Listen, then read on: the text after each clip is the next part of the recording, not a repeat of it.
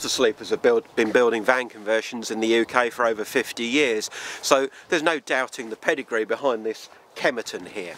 It's one of 3 models they now offer on the long wheelbase Peugeot Boxer, and this one, you can see, like Autosleeper's other van conversions, has the tinted thermic glass windows which give a nice automotive look down the side of the vehicle. They're single glazed, but they do fill out the sides better than the little plastic double glazed windows you see on most of the rivals.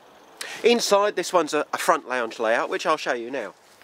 Another 2-berth. This one's got a big lounge area up front with this settee here and a single seat there with a seat belt, but with a rather short backrest, perhaps not a great seat for carrying passengers. Here you can mount a little coffee table up front, or there's a bigger freestanding table to use in the main seating area.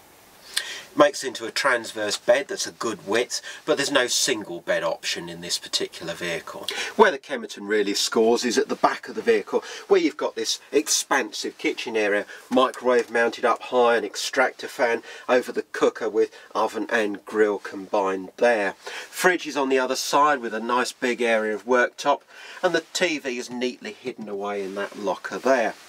Then you get things like the little drying rack for your cutlery and a removable draining board. In the back of the vehicle there's a separate wet area on one side with the toilet on the other, the wet area having tambour doors to enclose a nice good sized shower compartment with a wash basin in there as well.